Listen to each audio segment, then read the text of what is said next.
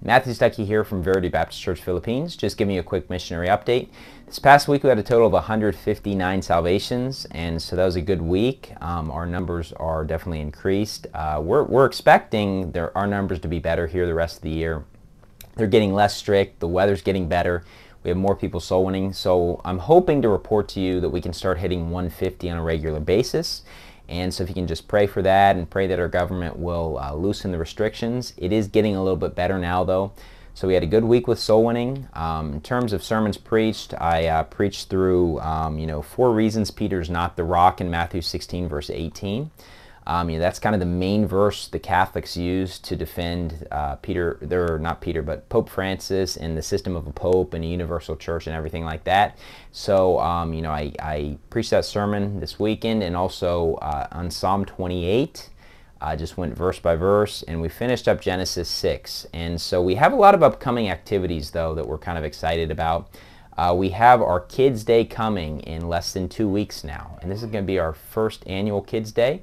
It should be a great time, and it's going to be right on the Halloween All Saints Day weekend. So I'm going to have one sermon geared against kind of dark holidays and Satanism and witchcraft. I'm going to preach a sermon against the wicked religion of voodoo, but I'm also going to have a sermon geared toward children, something they can really apply to their lives at a young age.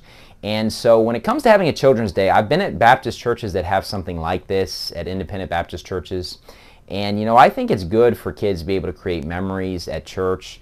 I've been involved with a junior church and preaching at, the children's ministries and stuff. Obviously, we structure ours a little bit differently. So we're going to have the old-fashioned hymns for our services. We're going to have, preaching, that's just old-fashioned preaching and everything like that, just preaching what the Bible says.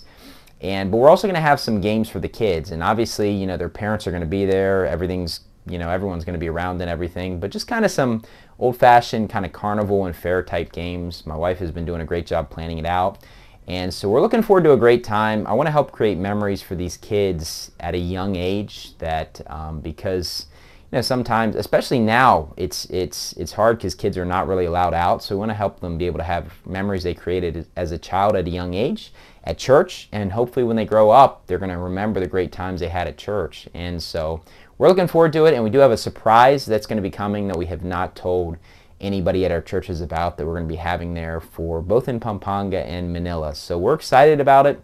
It's going to be busy in a couple weeks, but then shortly after that, we're going to be having our anniversaries in November. 2-year anniversary in Pampanga, 3 years in Manila, both coming in November.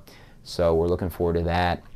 We also have an All Saints Day Soul Winning Marathon coming on November 1st, which is a Monday, the day after our Children's Day. So we have a lot coming up. We're excited about it. We're also going to be having a table tennis and a chess tournament coming up on probably table tennis in November, chess in December. So it's an exciting time. And we encourage you, if you tune into our ministry, I know a lot of people are within our area of our churches that don't currently attend, and I can say that last year at the anniversaries, we had new people that started coming, and they've been with us ever since then. And they're like, man, I love this church. I love the atmosphere. I love the fellowship and the soul winning and the preaching and the people. So I encourage you, if you're in the area, we got a lot of events coming up. Come out for our Kids Day that's coming in less than 2 weeks. It's going to come right on Halloween weekend on Saturday and Sunday. Come out for our anniversaries coming November. I'll talk more about that as it comes, but we got a lot of excitement coming up. Lots of soul winning going on, so things are definitely going well here. So just continue to pray for our ministry. Thank you, and God bless.